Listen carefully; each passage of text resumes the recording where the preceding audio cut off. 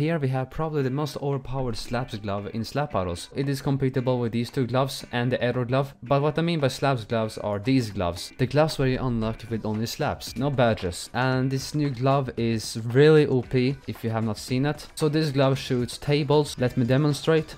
Look at this. Look at that power. It's OP and it's really fast. The cooldown is not that long either. It has decent base power. It's a glove that can pretty much kill any one shot if you're not close to them. And other gloves too. If it is not Bob or Larry, that is something else. So let's go murder some people. Alright, Helderjack, take this. Okay, that was not good. Sometimes you don't get the lucky shots. Sometimes you do.